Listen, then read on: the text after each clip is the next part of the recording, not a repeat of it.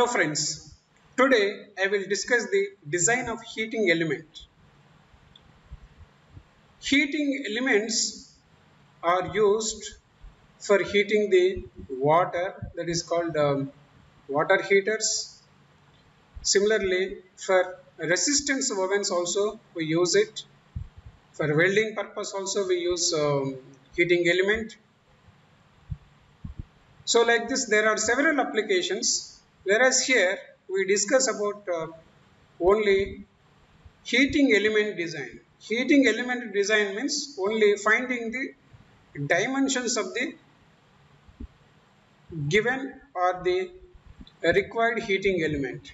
Here there are two types of heating elements which are popular. One is called the circular wire, the other type is called the rectangular strip. So first I will take up circular wire whose length is L and whose diameter is D and whose resistance is capital R. So the unknowns here are the diameter and length of the wire. These are the two things which we have to find out. To get that, so we apply the voltage to this wire and pass the current through the heating element, and its temperature starts increasing until it reaches steady state temperature. Here there are some terms which are to be remembered. Hot body means it is also called heating element. This is also called heat source. There is another term called charge. This is also called cold body, or this is also called sink, and this is also called element to be heated or material to be heated. And there is another formula for heat dissipated from a steady temperature hot body, that is given by Stephen's radiation of heat. H is given by like this: 5.72 into 10 power 4 into K into E into T1 by 1000 whole power 4 minus T2 by 1000 whole power 4 watts per meter square. Here K means it is the radiation or radiation efficiency. E is the emissivity of the material of the heating element. T1 is the temperature of the hot body. T2 is temperature of the cold body. Then the electrical input to the heating element we write like this: P is equal to V square by R, where this V is nothing but applied voltage to the wire or the heating element, and capital R is the resistance of the wire, and the resistance is capital R, and its area is given by pi by 4 d square, where d is the diameter of the wire. So once we substitute this in this equation, that is P is equal to V square by R, in place of R we write rho L by A.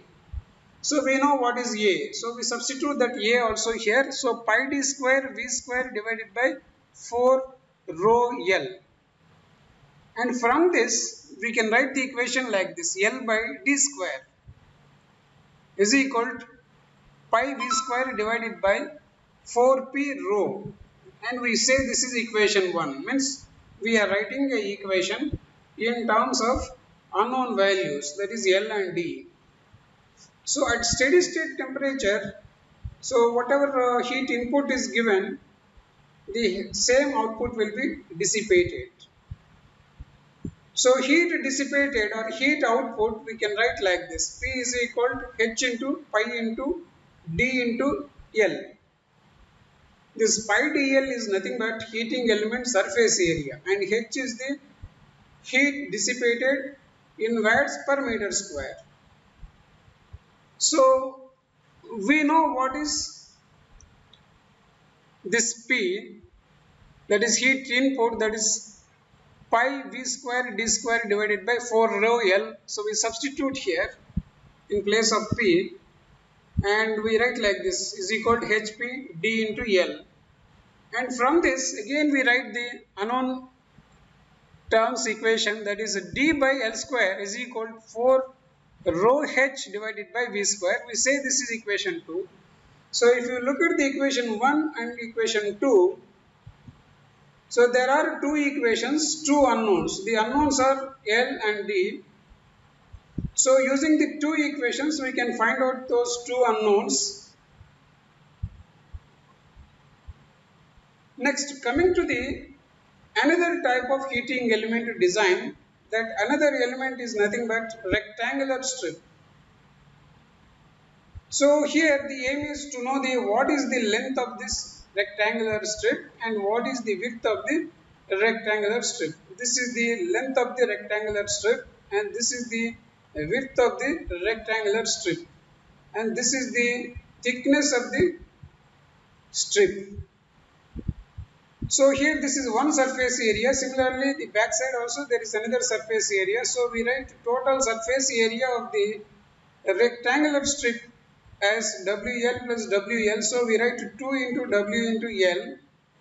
And coming to the cross-sectional area of the strip, so this area is W into T. Then heat radiated by hot body H is given by 5.72 into 10 power 4 K into E into T1 by 1000 whole power 4 minus T2 divided by 1000 whole power 4 watts per meter square. Here K means it is the efficiency of radiation and E is the emissivity of the material and T1 is the steady state temperature of the hot body in degree Kelvin and T2 is the temperature of the charge in degree Kelvin. And we know power equation. So when we apply the voltage V, and if we assume the resistance of this strip is capital R, then we write P is equal to V square by R, and we know what is the area of this strip, that is W into T, that is surface area. Cross-sectional area is WT. So we write P is equal to V square by R. R means rho L by A. Rho L by A means, so we write in place of A W into T. So V square by rho L into WT. And from this we write the equation L by W is equal to V square T divided by P into rho, that is equation 1. And we know whatever heat is generated in the heating element, that must be equal to the heat dissipated.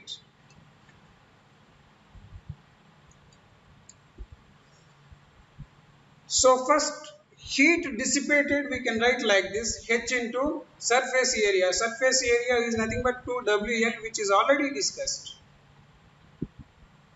And H is the heat radiated or dissipated per meter square.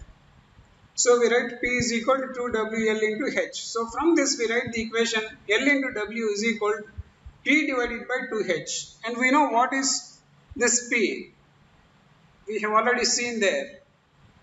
That is P is equal to V square WT divided by rho L. The same thing we substitute here, WT V square divided by rho L. And from this we rewrite the equation like this. L by T by L square is equal to 2 into rho into H divided by V square, and we say this is equation 2. If you look at this equation 2, L is unknown but thickness of the material is normally mentioned, so we get from this L. So once we know the L value, using this equation we can find out what is the W also. So the aim of this heating element design is to know what is L and what is W here. So both are obtained using this equation 1 and equation 2.